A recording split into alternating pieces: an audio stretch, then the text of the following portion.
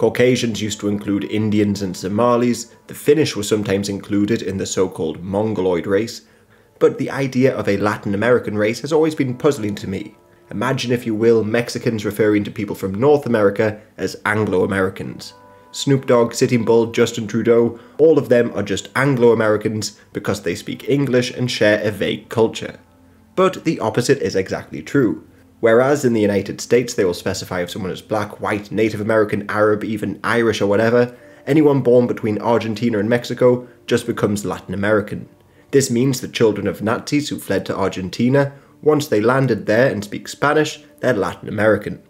This puts them alongside the Native Americans like the Mayan people, the descendants of African slaves, the many mixed-race people, and those from Spanish stock. Also keep in mind many of these groups don't speak a Latin language, and some nations that are Latin speakers, notably Haiti, aren't included in this group.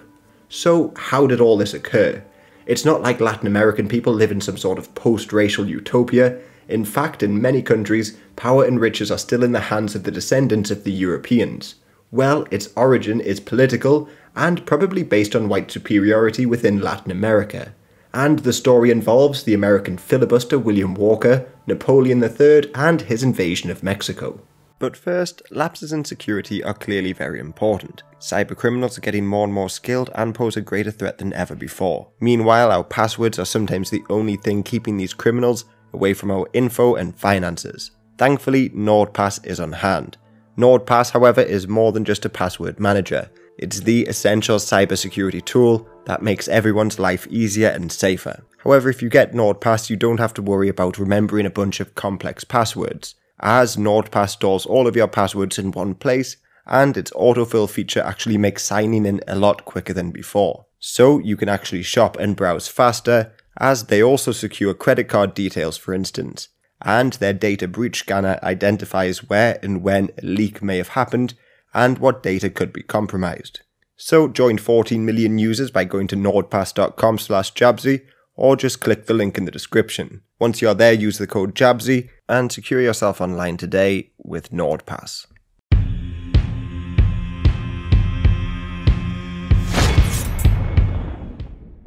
To understand the Latin American race, we need to look at Spanish rule, as they had actually wanted to establish some form of racial hierarchy long before many other countries.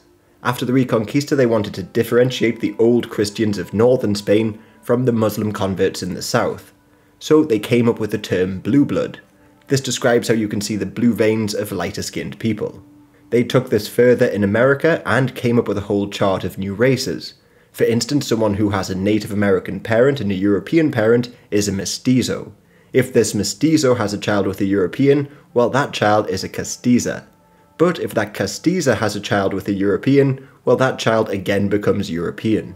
Otherwise, a child of a European and a mulatto would be a Morisco, and the child of a Morisco and a European would be a Chino. If that Chino had a child with a native, well, they'd be Salta Altras. A Salta Altras and a mulatto would then give birth to a Lobo child.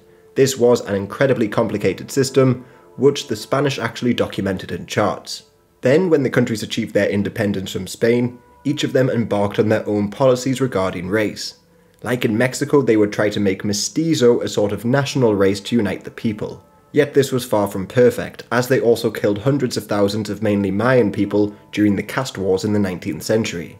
But one of the most audacious plans to do with race came from Francia of Paraguay.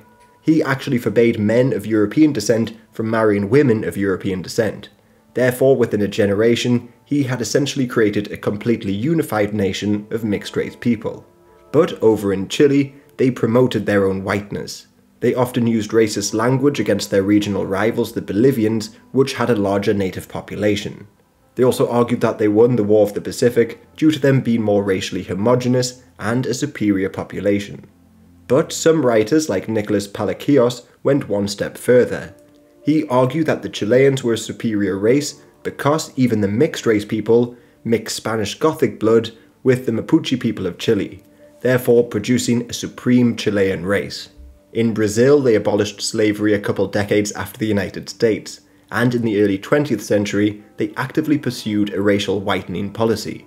They encouraged immigrants from Europe and even intermarriage to gradually reduce the percent of black people in the country. and this largely worked, as in 1870, white people made up just 30% of the population, but in 1910 they made up 60%. However, while researching this, I did stumble upon a pretty sad expression to describe a sort of feeling of inadequacy some Brazilians have, called the Mongol complex, which I'm sure you can sort of guess the meaning of.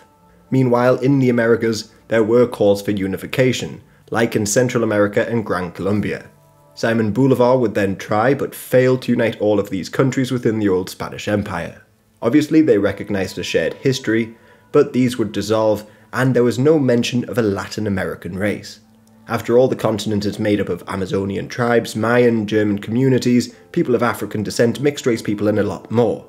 There was one term that could be seen as a forebearer though, and that is Americanos. However, to many, this term would also have included Americans and Canadians. So it served a purpose during the Revolutionary Wars to differentiate themselves from the Spanish colonizers. But in the 19th century, over in Europe, people also began to call for unification, and in the eyes of many French people, the world was dividing into four. An Anglophone world of Britain and America, a Teutonic world of Germany and Austria, and a Russian Slavic bloc. So, in the 1830s, they came up with the idea of a Latin race. This race included Spain, Portugal, and Italy, and was only connected due to their similar languages, but this was enough for France, and they believed that they would finally be able to challenge the dominant Anglophone world. This idea actually popped up again in the 1950s in a place you probably wouldn't expect.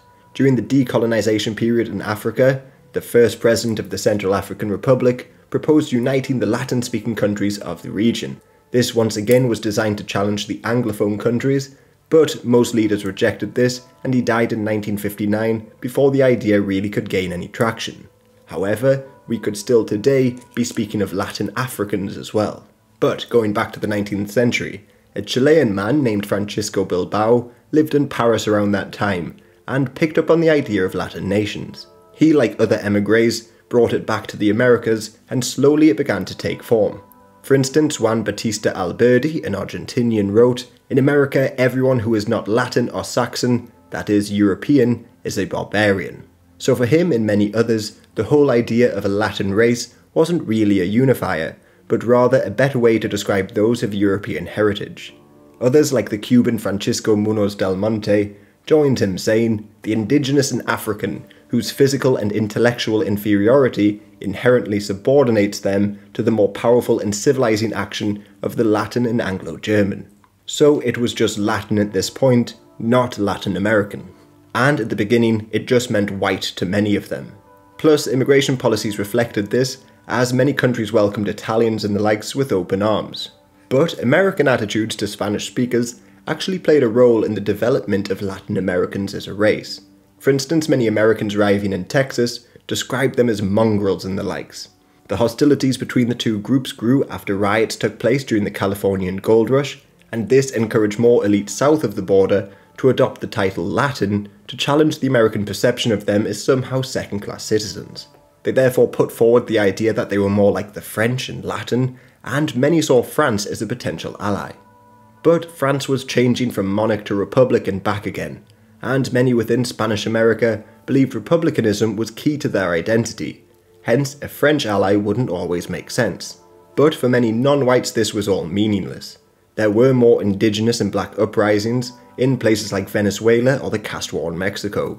Then even the non-whites who had taken power, like Manuel Belzu in Bolivia, saw no unity between the races, as in the middle of the century he looked to undermine the white aristocracy on behalf of the mestizo and indigenous. American expansionism grew in the middle of the century though, as private citizens launched expeditions across the region. The locals had mixed feelings about such actions. Some in Cuba, for instance, saw American expansionism as a positive, as it would help them oust the Spanish and promote democracy. Others in Nicaragua believed Americans were the children of a common mother, Republican America, and they also saw their businesses and democracy as only a benefit. Inside of Nicaragua, many actually supported William Walker, the private filibuster, taking power in the middle of the century. This took place just a few years after the Americans took over large chunks of Mexico, so many began to panic and feared more Anglo-Saxon expansion. Then, when Franklin Pierce actually recognised Walker's government, even the British called the USA a nation of rogues, and the Peruvians believed the American filibuster frenzy would only stop when they established an American Union. But more importantly, in 1856, a French journalist named Felix Belli called on the Europeans to act. He had some racist ideas, saying that the Spanish-speaking Americans had no business savvy and essentially needed Europeans to help. But he said Latin America, and clearly defined it, calling it the Catholic countries which spoke a Romance language. 1 week later, Bilbao gave a speech using the exact same term, saying the Americans were almost at war with the Latin American race. They were no longer just Latin, but Latin American. This term allowed them to keep the republicanism of America, while also keeping, let's say, the heritage of Latin France. So really, the best of both worlds in their eyes. This phrase then caught on and was used in speeches throughout that year, and it came at a pretty important time. Over in America, they had just passed the Kansas-Nebraska Act, meaning the Americans were seen as more racially based, while some early Latin Americans were presenting themselves almost as the opposite, more liberal and less oppressive to other races. Yet sometimes the use of Latin American seems a little disingenuous. Like Quesada, who is considered the father of Panama, seems to have used it only when non-white people were challenging his rule, like when they rioted in 1856. So the term could be seen as a way to quell racial uprisings in the future. So in some countries, this made the new Latin Americans a lot different than the United States, as in America the majority white population were repressing a minority, but in some Latin American countries it was the minority repressing a majority. And the idea of Latin American being white is nowhere more apparent than the exclusion of Haiti. Haiti, after all, is a Catholic country that speaks a Romance language, and they're between other Latin American countries like Cuba and the Dominican Republic. But nobody really explains why they were excluded, but then again, they probably believed that went without saying. But in Central America, Costa Rican politicians championed the Latin American idea, probably more than anyone else. After all, they were threatened by the Americans, but they only really promoted the idea in elite circles. When making speeches to their own non-white population, they would often use religion, not race. So they called on Catholics to defend against Protestants, not people of the same race to fight against another. Costa Rica actually tried to lead the way in a continental alliance in 1856 with the signing of the Washington Treaty. This had little real impact, but it kept alive the discussion of Latin America until Walker was killed in 1860. Then the whole thing could have just been forgotten about, just like the idea of Pan-Slavism, Scandinavianism, or the Turan race. After all, by this point, the American Civil War had erupted, and obviously they weren't going to expand for a while. However, in 1861, Napoleon III appeared on the scene and invaded Mexico. He of course had notions of a grand Latin empire, and created a puppet state out of Mexico. Strangely though, by placing an Austrian on the throne of the country. Inside of Latin America, this was again seen as a threat, but on their republican ideals, not on their race. So again, poems, pamphlets and speeches were made promoting the idea of Latin America. However, by now it was being used by French imperialists and those fighting French imperialism. Plus, Spanish liberals began publications like Latin America, the Spanish American magazine, the Ibero-American Union and the Latin Race. So even the Spanish were looking to capitalise on this new idea and maybe get some influence back in their old colonies. Plus, Napoleon's actions caused outrage in the United States, and even they began to use the term, despite it originally being an anti-American creation. For instance, Henry Winter Davis, a representative from Maryland, called for the United States to respond to such invasions, and he argued the design of Europe extended to what is called Latin America.